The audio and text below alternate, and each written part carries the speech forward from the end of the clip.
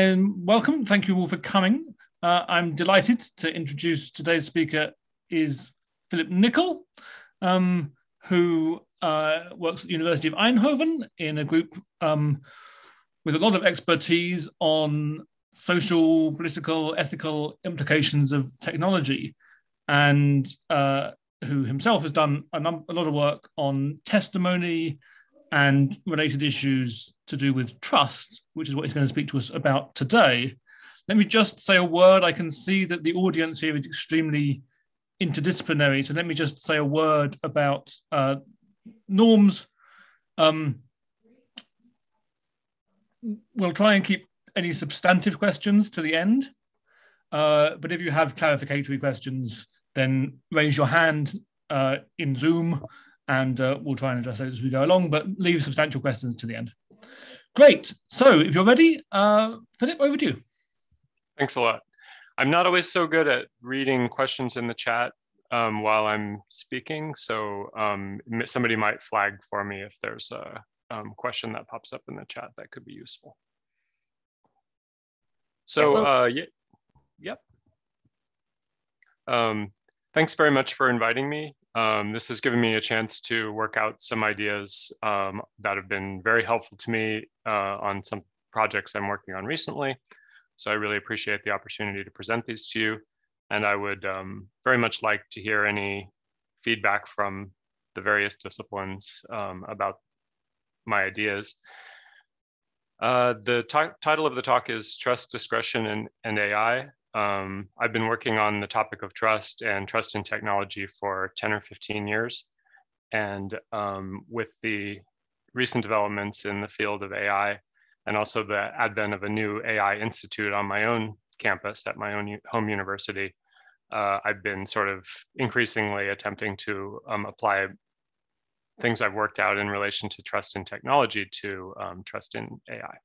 And I'll try to discuss some of the most recent things I've worked out in the first part of the talk today. Just a little advertisement. So a project that I've started with recently is called the Ethics of Socially Disruptive Technologies. It's funded by the Dutch government, and it's a collaboration between 5 universities in the Netherlands, the 4 technical universities plus Utrecht University. So there's a lot of people involved in this, and it's a 10-year project.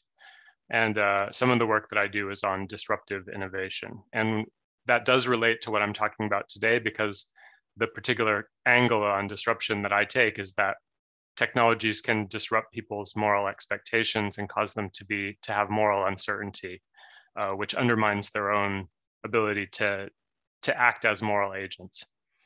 So I try to develop that in a couple of publications that you see here. I'm also involved in a project on mobile support systems for behavior change, looking at how technologies influence people to behave more healthfully or to use energy better. Then there's my work on trust in technology that I've been doing for a long time. Just to get warmed up, I have a few things to say by way of introduction. Trust and trustworthiness are big business. In the EU, trustworthiness of AI is a brand. The EU is trying to develop trustworthiness as a kind of a brand identification for AI that's done within the EU and EU universities. And they've developed this assessment tool for measuring if your organization's AI is trustworthy. In the middle, you see a picture from a website of IBM Watson, where they say ethics is at the core. Trustworthy AI has 3 ethical principles at its core. And then they highlight what those are. First, that the purpose of AI is to augment human intelligence. Second, that data and insights belong to their creator. And third, that new technology and AI systems must be transparent and explainable. And on the right, there you see a report on the future of AI and digital healthcare that appeared in the Financial Times recently, where the authors Ilona Kickbush and Anurag Agrawal write that we need to build public trust in digital technologies through stronger protection of rights threatened by extensive data extraction and digital surveillance. that requires greater public participation in decision-making and design and in the accountability of governments in the private sector. It needs a greater emphasis on public consultations, the systematic adoption of open data strategies, and the development of oversight and redress mechanisms. So in various ways, and in sometimes contradictory ways, there's the idea that somehow we should test and standardize trust and trustworthiness in AI. And something I'm trying to do in this talk is to figure out what trust in AI amounts to.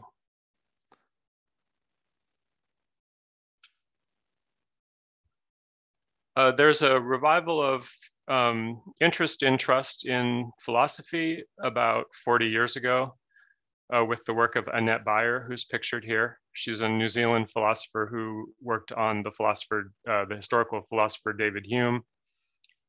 But she also did some pioneering work on trust and the ethics of trust.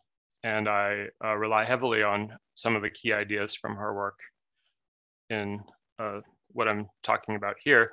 In particular, she linked the idea of trust with discretion and vulnerability. So when you trust somebody, you give them discretion and you become vulnerable to them. Here you see a quote from one of her pioneering papers. She writes that to understand the moral risks of trust, it is important to see the special sort of vulnerability it introduces.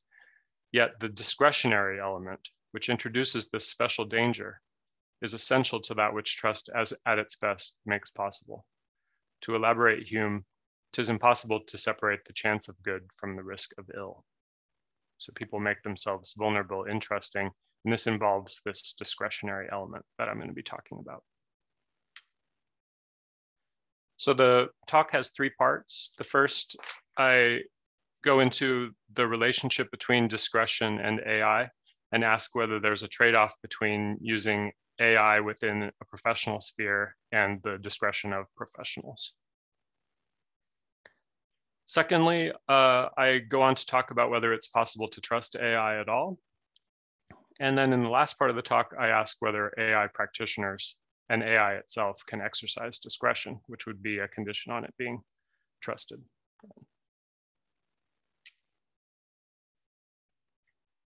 There's a long and interesting history, an extensive discussion of discretion in the philosophy of law. Here you see a quote by the philosopher of law, H.L.A. Hart. It's one of the most important legal philosophers in the 20th century. He's talking about what discretion amounts to in the law. And so I start with the law because this is where the theory of discretion was developed so much during the 20th century. And I think it also provides an interesting case study for looking at how AI might be used in a way that affected legal discretion. So Hart writes, when we are considering the use of discretion in the law, we are considering its use by officials who are holding a responsible public office. It is therefore understood that if what officials are to do is not rigidly determined by specific rules, but a choice is left to them, they will choose responsibly, having regard to their office, and not indulge fancy or mere whim, though it of course may be that the system fails to provide a remedy if they do indulge their whim. If we think of this kind of discretion as being a problem, then the law is a good place to try to think about what that problem might consist of. Some Canadian writers in a journal called Canadian Journal of Law and Society wrote it's kind of an overview of the puzzle of discretion, talking about this problem.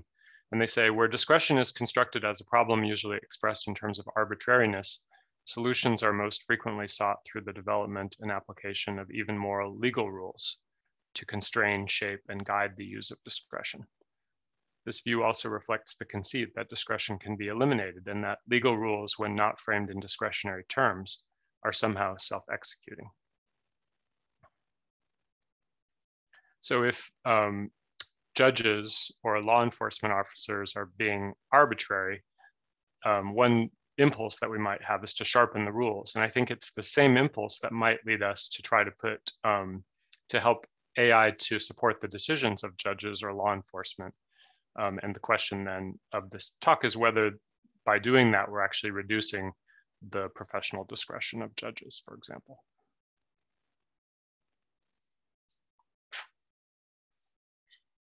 Judges do have significant biases in their professional judgments.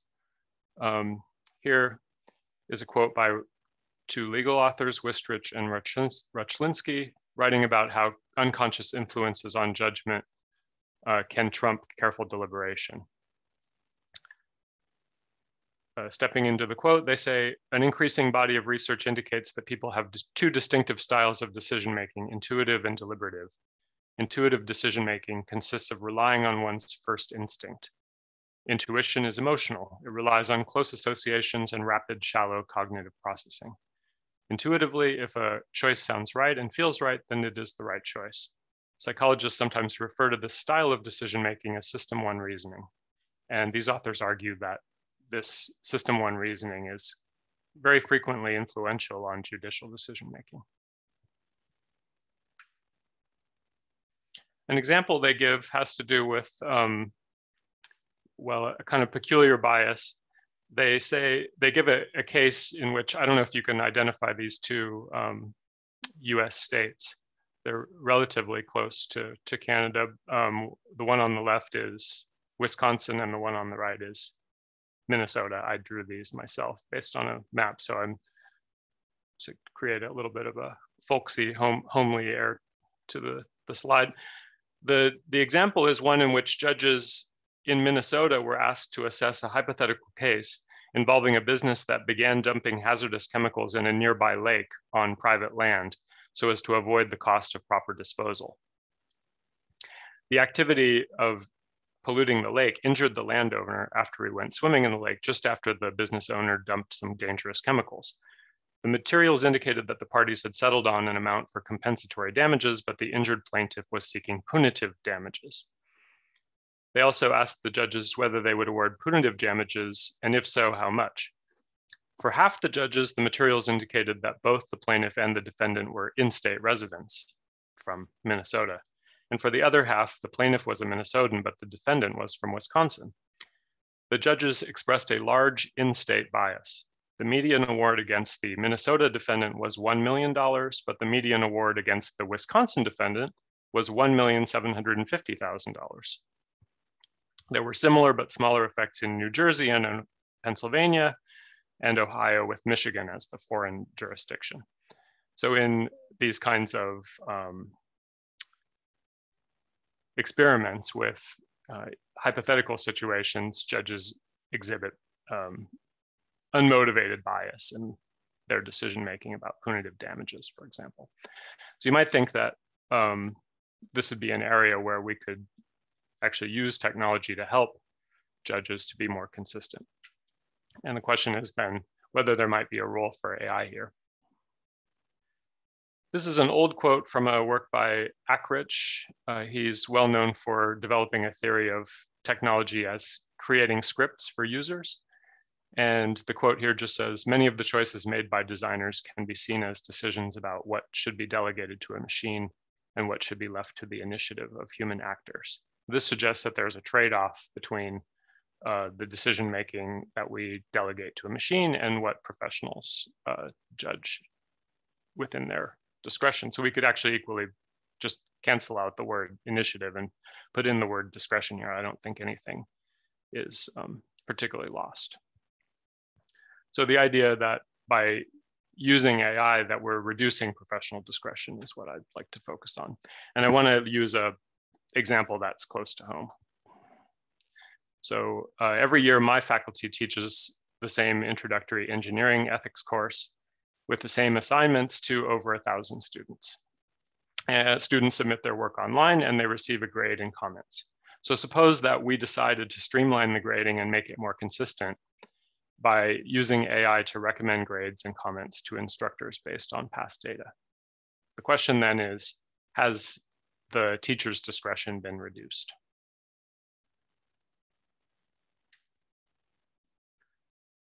So in order to try to get a handle on this question, I've developed a little visual model based on an analogy that comes from Ronald Dworkin, a legal philosopher.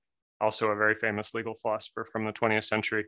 Here you see his book, Taking Right Seriously, which this is from. He has an analogy for discretion where it's kind of like the empty space in a donut, where the donut represents actions that are impermissible according to the evidence plus the rules of the evidence that's provided plus the legal rules. And the hole in the donut represents an area in which professional discretion is used by judges, where their judgments are permissible or indeterminate according to evidence plus rules. So they've got a space in which there's no rules that apply, and that's where discretion operates. So I start with this simple picture, but it's a little bit weird because if you just think about it as an empty space and we just think, well, the judges could just decide anything within that space and it's just fine. Well, that's not really the way it works. So the donut represents the space where the rules plus the evidence create a very clear decision that have to be made. But the space in the middle is one in which some other kind of judgment is operating. So it's not just completely arbitrary what they do in that space. And this is the space of discretion. So I define discretion as a kind of pragmatic authority in a domain to answer questions that are settled by pragmatic as well as evidential factors. This authority is fixed by legitimized expertise and social rule. So it's partly a matter of the norms that you've internalized, but also what you can get away with institutionally. And to come back to the example that I gave, for example, there are some grades that I could give to students that would be absolutely ruled out because the student would complain, and then the examination committee at my university would look into it and they would judge in favor of the student. So there are some things that are absolutely ruled out, and that's sort of what you see in the donut. Those things are not part of my professorial discretion. But on the other hand, I do have quite a bit of latitude in what grade I give to a given piece of work, given the evidence. So the evidence is partly settled by evidence, but it's partly settled by pragmatic factors. The answer is somewhat conventional, or answering a given way solves an important coordination problem, like we want to be consistent between instructors or between different sections of the course, or where answering a given way communicates something important, like I'm trying to improve, get students to work harder. So these pragmatic factors are also at stake where we're talking about discretion. So it's probably better to think of the donut as having a kind of a jelly center where that is involves this pragmatic authority, rather than just being an empty space in which I can do whatever I want to. Okay, so suppose that we use AI in the way that I was imagining, and that it blocks me from giving certain kinds of grades. So I want to give a 6 to a student, but the AI suggests a much higher grade. And the administrative situation and my discussions with my colleagues it's such that I can't get away with assigning the lower grade. In that case, the discretion that I might have had before has been blocked through the deployment of AI. And so that would be a clear case in which there was a trade-off. So in this case, which I label case 1, I'm going to say yes, there's a necessary trade-off. However, oftentimes the AI will just recommend action, but it can be overridden effectively within the institutional context. This is discussed explicitly in the law where there are cases where AI has been suggested to help judges make better judgments, more consistent judgments. And the authors Fagan and Levmore discuss various reasons why judges should be given the right to override. However, I think that because of people's tendency to want to avoid responsibility, and also maybe something like automation bias, their tendency to follow recommendations that are given by automated systems, the degree to which they still have discretion may be limited. So in this case, I think that we could say cautious no, but I think we would equally be correct to say a cautious yes, that there is a trade-off between using AI and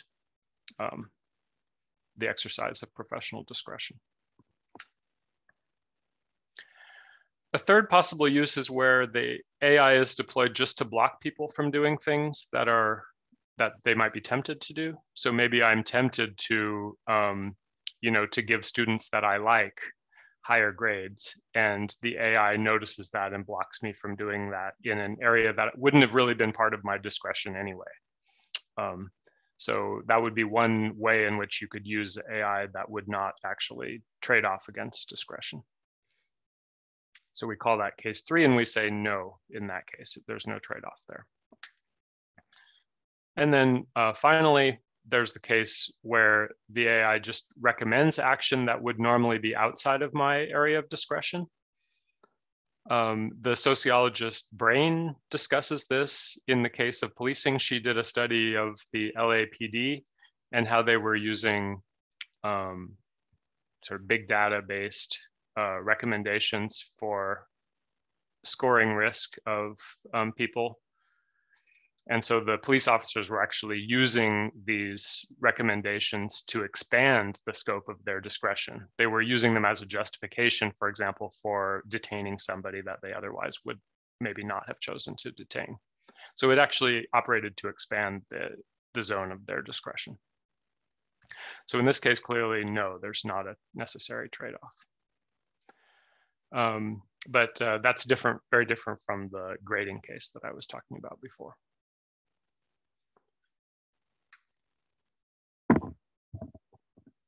Okay, so just to conclude then, in cases 1 and 2, AI reduces professional discretion. In case 2, it was just to some degree. In case 3 and 4, in case 3, it doesn't, but in case 4, it actually seems to possibly increase professional discretion. So given that that trust includes discretion inherently, discretion is part of the trust relationship, what are the implications for trust? First of all, AI can reduce professional discretion and by extension, the relevance of trust in professionals. We should particularly look out for that if we're using it in the way of, by way of cases 1 and 2, but it doesn't have to. And secondly, the choice of how to embed decision support in professional practice is crucial to preserve trust in professionals to the same degree. Because if we're removing professional discretion, we're also reducing the degree to which trust is vested in them, and instead replacing that potentially with trust in AI. And that's why I want to talk about whether AI is even a possible object of trust. So that's what I move to now in the presentation. I do see there's an item in the chat, but just a welcome from Aaron.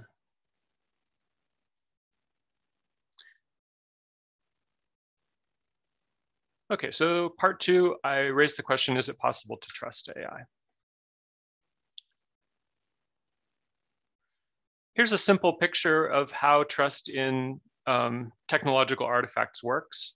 You have some users, you have a technology like a robot, and then you have an engineer.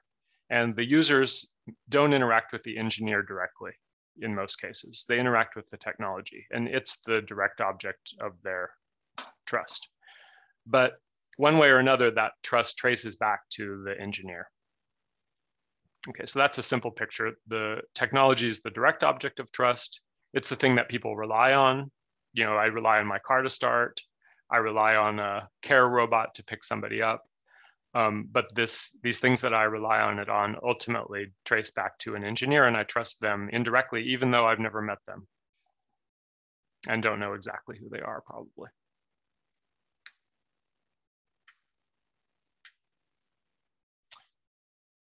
If we look at the case of AI, it's a little more complicated when we're involving professional users, because, for example, if it's a doctor, you have some patients who are relying on the doctor, and then also relying potentially on an AI application. The doctor is relying on the AI application as a professional. And then you have this indirect relationship to what I call an AI practitioner. And that's just my label for the various people who are involved in designing and deploying a total AI solution for a practical context. So it's really, I mean, so far I've been focusing on the way in which there could be a trade-off between the trust that one has in the professional and the trust that's vested in the technology, in this case, the AI application. And that could be the trust of lay users, or it could be the trust of other professionals. But it also involves potentially the trust that the professional has in the AI application as well. So yeah, I mean, I'm pretty warm to the idea that people can trust technology and AI, but that's not the most common position in philosophy. Engineering, in particular in the design of AI, in design of artificial intelligence, there's a kind of reflexiveness which has evolved over the last 30 or 40 years, where people actually try to design in ways that invite the trust of users. And I think that that creates additional responsibilities for people who design and deploy artificial intelligence for professional contexts, because they're actually inviting professional trust and also lay users' trust. And this is why thinking about whether trust even makes sense to talk about in relation to AI applications is important.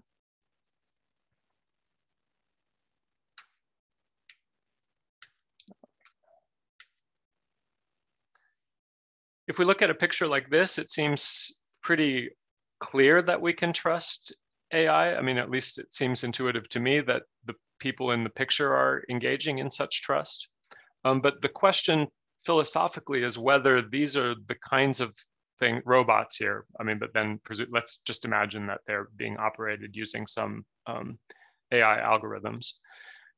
Then the question is that even the kind of thing that can really be the property bearer of the things that we take on when we trust? So, I mean, it's fine to trust another human being because they have moral agency. They're able to be responsive to the fact that I'm relying on them. But is that sufficiently true, or even true at all, for things like robots and artificial intelligence applications? So we have to look a little beyond the appearances. Here's an example of how you might use social cues to invite people's trust. Instead of presenting things in a purely digital way, you could create an avatar, or even create some sort of a human-looking thing to interact in the interface with the user. And that's the sort of thing that you would do in order to invite people's trust explicitly, part of this reflexive trend in engineering and technology design. But again, looking beyond the appearances, actually most philosophers say that trust in technology cannot be taken seriously. And to the extent that it can, it should be discouraged. Practitioners, people who actually work on AI or on human technology interaction, they are pretty comfortable talking about trust in technology. And they think it's useful for talking about how people relate to technology.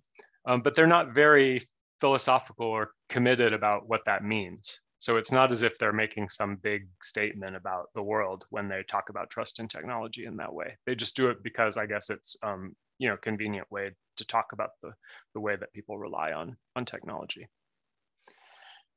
And when you actually dig into the philosophical literature, you see argument after argument that trust is not an appropriate attitude to have towards artificial intelligence or technology in general.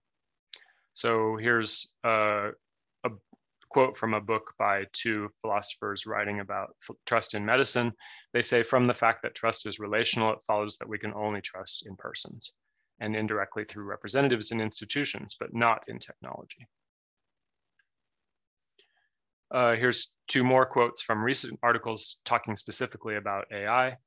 The first one is to say that one can trust an AI system or that the AI is trustworthy is merely to say that one can rely on the AI system or that the system is reliable. Yet, as we have seen, reliability is insufficient to generate a relation of trust under any of its philosophical notions, which all require characteristics essential and exclusive to beings with a form of agency. So this is extremely skeptical of the idea that we could trust an AI system. And in the second quote, we see, while AI meets all of the requirements of the rational account of trust, it will be shown that this is not ultimately a type of trust at all, but is instead a form of reliance. Even complex machines such as AI should not be viewed as trustworthy, as this undermines the value of interpersonal trust, anthropomorphizes AI, and diverts responsibility from those developing and using them. So not only is it wrong in itself, but it also leads to bad consequences if we trust AI. And for this reason, we need powerful arguments to shift the burden of proof toward accepting a notion of genuine trust in AI. And that's why I'm looking at discretion so closely, because I think that that's one of the ingredients in such an argument. So unlike many other philosophers, I think that it does make sense to talk about trust in AI. Here's a little table with some of the hallmarks of trustworthiness as it's understood in the philosophical literature. So one of the hallmarks of trustworthiness, for example, is that trust involves attributing goodwill to the trusted entity, that it involves attributing moral motivations or shared values to them.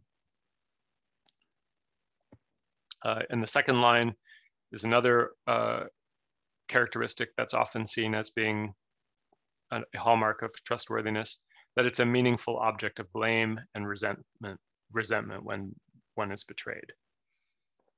So with regard to a human, these hallmarks of trustworthiness often make sense. With regard to a technological system like a robot, they don't really make sense. It doesn't make sense to attribute goodwill, moral motivations, shared values to a robot. It doesn't make sense to blame them or resent them if they do something against their function. And similarly, then the idea is that an AI application just isn't the kind of thing that can have these characteristics. Therefore, talking about trust is not useful or explanatory. However, when we get to some of the hallmarks of trustworthiness that have been argued for in the literature, it does seem to me that they can be possessed by technological systems in context. So if we talk about the fact that we give discretionary authority over answering certain questions to artificial intelligence, and that we thereby make ourselves vulnerable in a way to errors that could result, this seems to be quite characteristic of trust. And furthermore, it's often said that trust involves having normative expectations toward the object of trust. So if I trust something, I think it's supposed to do certain things. If I trust someone to be a responsible course instructor, then I think that they should assign grades after having actually read the papers of students in their courses, that they should be consistent, and so on. So I hold those humans to normative expectations. Similarly, I think when we know what a technological artifact, especially a complex one, is for, like a robot, a care robot is meant to lift somebody, then if it fails to do that, we think it's done something that's wrong in a certain sense. So it's failed. Now it may not make sense to blame it, but it clearly has done something that violates a norm. We could trace that back to the AI practitioner or the designer, if we're talking about that kind of reliance on artificial intelligence.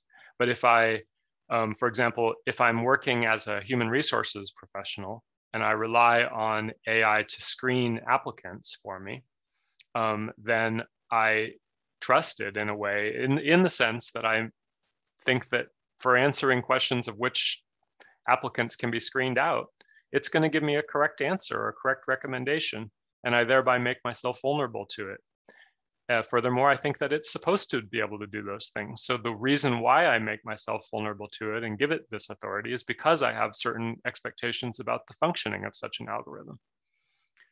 Hence, for these trustworthiness characteristics, I think it does make sense to talk about trust in AI, and I think that they're explanatory. So that's the first of the arguments that I normally put forward against the trust skeptic, that some of the hallmarks of trust do make sense when applied to technology. That's why I've continued to work on this idea of discretion, because I think that that to see the way in which AI and AI practitioners take over discretion from professionals shows that they're operating in the space of trust. But a second argument I give is that people engage in a distinctive mode of interaction with technology that resembles trust, and this is explanatory. So it also shifts the burden of proof against the trust skeptic. And finally, trust toward technology must remain a concern in design because it's linked to other values like privacy. So if I trust an app that's collecting data on me, for example, then that actually affects what we consider to be a violation of my privacy when I'm freely giving it access to certain kinds of data, but not others. If it actually uses that data, then even though somebody may come to know something about me as a result, that doesn't violate my privacy in the same way because of my attitude of trust, compared with a situation where I don't trust the technology. In that case, then it could violate my privacy to collect the same data. So I think that because of these linkages, trust toward technology is also explanatory on the ethical side. So those are the main arguments that I give against this trust skeptic. All right, so that wraps up the second part of the talk where I ask, is it possible to trust AI? And my answer here is yes. It may not be quite the same as trust in humans, but it's explanatory.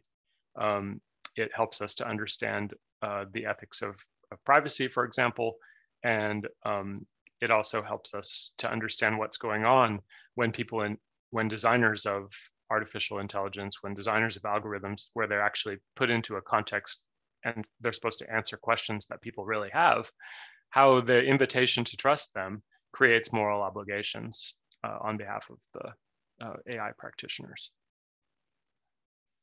All right, so this brings me to the last part of the talk, which is about whether AI practitioners and AI itself can exercise discretion. And I think that by now you may have guessed my answer to that question, which is also yes. So if we look back at what discretion is, I defined it as a kind of authority in the domain to answer questions that are settled by pragmatic as well as evidential factors. This authority is fixed by legitimized expertise and social role. Just to review again, an answer is partly settled by pragmatic factors when available evidence does not fully determine the answer and the answer is somewhat conventional, or answering a given way solves an important coordination problem, or answering a given way communicates something important. The idea is that, for example, when AI takes over or makes recommendations to me, to go back to the example, for example, in the grading situation, where it suggests that I give somebody an 8, and it suggests that I make certain comments in response to the text analysis that I performed, for example. Then I'm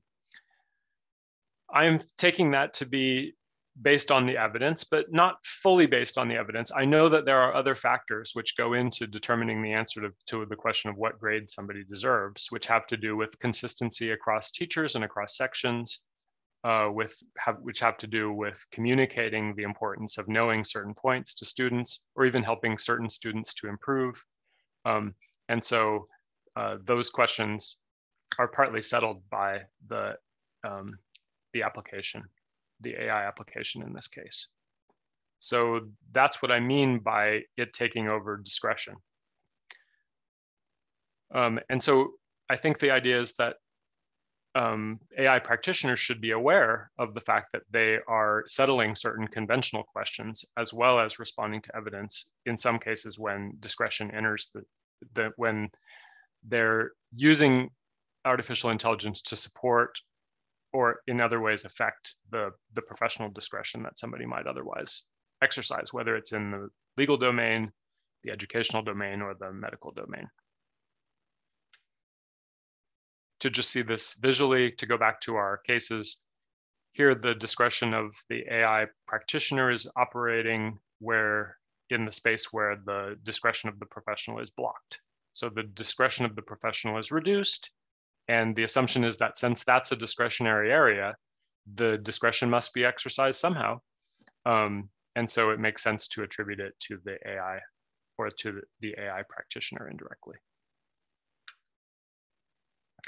In the case where the artificial intelligence is making recommendations, so instead of just blocking me from giving a 6 to a given student, it's just making a recommendation that I give the student a 7.5 or something. Then I may be inclined to go along with that because I don't want to spend the time to evaluate the situation myself or to do the work necessary to override it. I might just be over trusting, so I may have some automation bias and be more inclined to follow things that computers tell me. If the computer says no, then I agree. And in that case, then knowing that the person who designs that and implements it shares discretion with me within the space of possible the exercise of judgment about the grade. So in this case as well, the answer is yes. But of course, in the cases 3 and 4, there's not the same kind of trade-off. All right, so I've tried to answer all the questions that I posed. There is a necessary trade-off in case 1 and probably in case 2 between professional discretion and the discretion exercised by artificial intelligence. It is possible to trust artificial intelligence, and AI practitioners are exercising discretion in some cases when they deploy artificial intelligence in the sphere of professional discretion and decision making.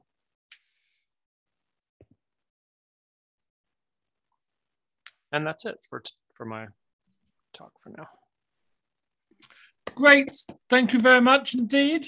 So let me just remind people in the audience, especially philosophical people in the audience, that time is relatively tight, so keep questions briefer than you might in a normal philosophical context. If you do want to ask a question, raise your hand either actually or virtually, and I will call upon you. There was one question in the chat, maybe we should start with that was asking whether you're conceiving of AI here in a way that's limited by its current capabilities, or whether you think something similar would be said of future WYSIA AI. I'm considering in its current capabilities, but I'm happy to consider what would be the case if AI became more capable of considering multiple aspects of a situation, taking into account some aspects of general intelligence. That's interesting. I think it just enhances the case that I want to make for trust and discretion. Sylvia. Thanks. Yeah, so can we go back to part 1? I'm an outsider to this. So could you tell us more about algorithms and what they're doing in order to get us to the case 4 scenario?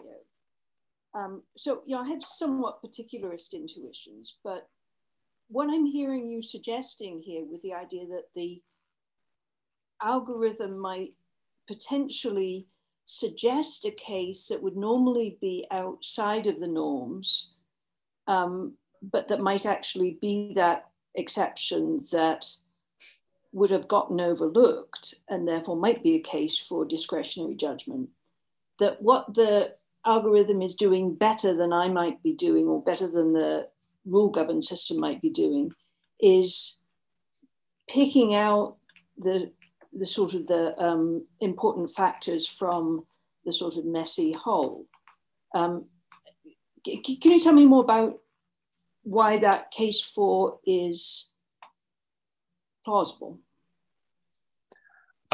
So I was, at first I didn't think about that case at all. I just was only thinking about the idea that AI would come in and kind of give me recommendations that reduced my own discretionary decision-making.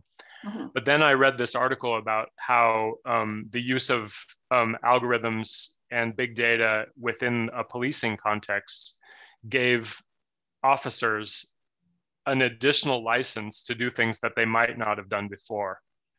So they may have ruled out that as an option within their discretionary decision-making before, but the use of the AI actually empowered them to exercise more discretion in context.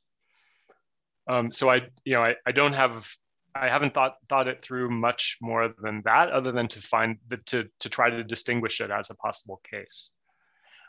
But what's a little bit funny about it is that if this zone wasn't within their discretion before, the whole idea that somehow the implementation of artificial intelligence could expand the scope of what they would be permitted to judge, it's as if, well, how does that happen? Wouldn't they have already been permitted to do that originally? But my thought is that happens institutionally. So because the AI comes into the picture, it actually changes the boundaries of what people can get away with as professionals. So it changes and expands, in this case, the zone of their discretion. Can I follow up? I'll leave it to the chair. Yes. Well, he's not telling me not to. So I need to know more about why. I mean, what's the philosophical analysis of what the algorithm is doing that makes that possible, makes that plausible? Is it somehow doing a better job than the rules would normally, than the rule-governed regime of picking out the thing that makes the exception? I'm just trying to locate these phenomena within the space of trust. So I haven't really been thinking of it in terms of it doing a better or worse job, but more adopting the sociologist's point of view that it's simply changing the boundaries of what somebody can get away with as a professional in context. So the idea that it can affect that suggests that it's taking over some roles that are characteristic of trust. That's the picture that I wanted to put forward.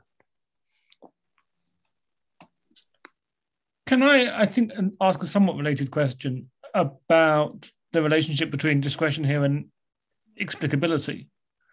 So is the idea that when the AI is exercising its discretion, it doesn't just go into the donut bit because it's not just implementing some codifiable rule? So insofar as explicability means it can provide a general principle under which its decision-making falls, does that then cease to count as discretion on your account of what discretion requires? So Dworkin makes a distinction between the rules, which govern the space within the donut, and then the space inside is governed by what he calls principles and policies, where those require judgment. Policies are about the achievement of goals, and principles are about the implementation of broad values like fairness or like the degree to which something resembles precedent. There are these, legal principles that operate that are independent of that are somehow separate from the achievement of goals and not identical to the application of clear legal rules. So I think this is helpful, but I think that the explicability could operate on different levels of explanation. If there were a clear rule at stake, then the explication of why a given action was not permissible according to the AI would be, hopefully, we would make reference to the rule. I don't know exactly what that explanation would look like in relation to principles and policies, but it would be different. So it would be like, like whether something was in accordance with judicial precedent. What kind of explanation would be needed there? This case according to the algorithm, this case resembles previous cases in a way that is analogous to other, previous instances where precedent has governed something that fell on the boundary line. I don't know exactly how that would go.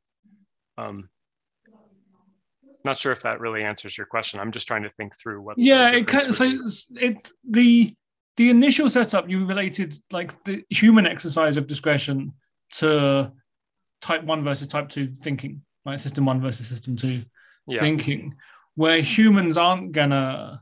I mean, and if you ask someone, why did you make that decision rather than this one when it was within the scope of your discretion to go either way?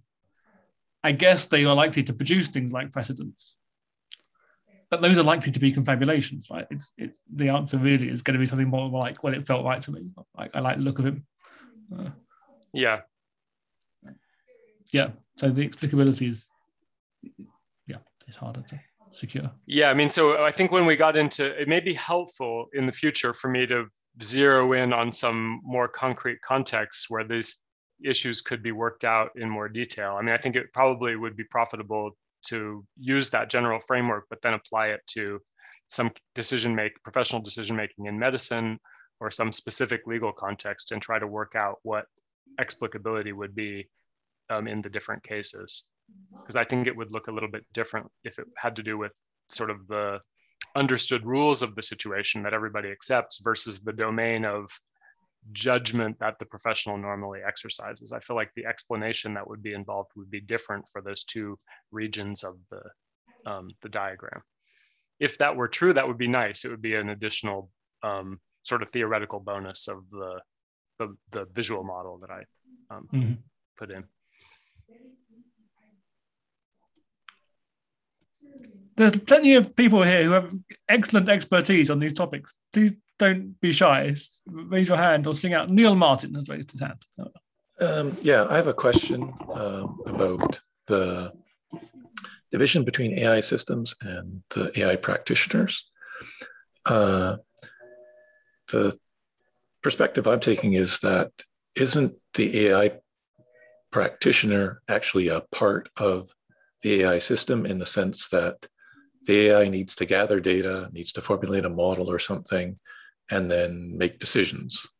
So when somebody trusts the use of an AI system, the application or whatever is just in some sense, the user interface that they're interacting with. The actual system making the decision is that piece of code or application, plus the AI practitioners, plus even the people who set up the training data, so who generated the data that the AI system learned on. So I'm sort of wondering, is trying to isolate the AI system to a specific application or robot actually a misleading approach, in the sense that that's not actually the intelligence. The intelligence is the collection of application practitioner and the data generators. Okay, yeah, I think that's a really interesting question. I mean, it's a very enlightened view, actually, I think, about what the technology consists of in that case, to regard it as a socio-technical system that includes the designers and so on. It's just, I think that a lot of that is not what somebody imagines they're interacting with in context. So the actual thing if they see that somebody has a risk score of 25 and that's marked as red, and so that means that the person needs to be given a special intervention of some kind to prevent, for example, in a medical context, to prevent them from being readmitted to a hospital. The discretion is given to this thing, and perhaps it is a bit indeterminate what it is, to answer a question that matters to the professional in context. So that's the discretionary authority that's granted. Is that being granted to this socio-technical system in the broadest sense? I don't think that's not the concrete object of the attitude of the person who has trust in that case. They may sort of dimly be aware of those, but I would see that as a more indirect relationship. I'll have to think about that more, because I think it's a nice way of thinking about the technology as an extended socio-technical system. Well, I guess that to me, the application isn't necessarily intelligent. It may just be sort of an exotic filter. And the intelligence is actually the whole process of generating that filter. So even though the end user is only interacting with the application itself, when you're thinking about trust and trust of intelligence, you really have to be careful about what actually is the intelligence that you are trying to evaluate the trust in, even though the end user may not. I think I might think about it in terms of what thing bears the function within the context. So there are certain functional expectations that the user expects the technology to live up to. To have better patient outcomes on a whole, for example, in the case that I was talking about, or to reach some patients who would otherwise be missed for special interventions and to reduce the overall readmission rate. If the algorithm doesn't manage that, or if the AI application doesn't manage that, then it's failing in some sense. So what thing is the bearer of that function? Is it that socio-technical system in the broadest sense, or is it something more limited than that? Okay, thank you. That's how I would settle it. If no one else wants to come in, I'm going to sneak in one more on my own behalf. I do see a question from Scott Anderson. I'm not sure if that's... Oh, he left the room. Oh, okay. I think he was just... his question is about trust and this contrast between trust and merely reliable predictability. Yeah. Your argument there turned on this notion of our relation, well, it didn't turn on, but included this idea that our relationship with AI involves privacy in a way that our relationship with just relying on the trains to run on time doesn't. So can you expand on that a bit more? The thought is that if you really trust and if you trust an application to give you answers to something that matters, and you're thereby willing to share, for example, a lot more data with it as a result, then the use of that data for aims that are essentially related to the function that you ascribe to it don't violate your privacy in the same way as if you shared strategically. So if I just shared because I didn't have very good options, I'm just trying it out for the first time, or I just want to have one functionality, but in order to get that, I have to give away a bunch of data related to other functionalities. I think that the same uses of the data would count as a privacy violation in that case, compared with the one in which I'm engaging in an attitude of trust. So the fact that this distinction between something's being a privacy violation or not, it's just a data flow, but that distinction seems to depend on the attitude of trust I have toward the system. Hence, we need to talk about trust in order to explain the normative relationship that I enter into with the system. That's the structure of the argument. We're a bit tight. So take a system that's not an AI at all. It's just like a hard drive on which I happen to store all my personal data. My relationship to that is not trust. That's mere reliability.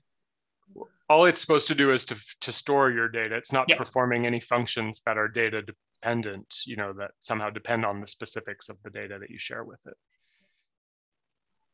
So that would be a case of just reliability rather than trust in that system. Well, I mean, I'm actually okay with trust in a more limited sense, but it's just not trust in a sense that relates to the content of the data that's shared. Whereas if you're sharing a lot of data in order to achieve better outcomes, and you really care about those outcomes because it matters to you functionally, and it depends on the content of the data, then I would think that if it's being used in various ways and even shared, that doesn't for those purposes, then it doesn't necessarily count as a privacy violation. Whereas if you were just relying on it strategically in the ways I was mentioning, then it might. So what counts as a privacy violation depends on the attitude of trust that you enter into with the service. And if it's AI driven, then of course it will involve artificial intelligence. But I see. I don't know. Yeah, I find it a complicated thing to explain, but I feel there's something there. So what the system is doing with it is itself constrained by the content of it in the AI case. Whereas that's right. That brings us to the end of our hour. So unless anyone's got a question that takes no time, then I think I'll thank you all for coming very much, and thank again our excellent speaker, Philip Nicol.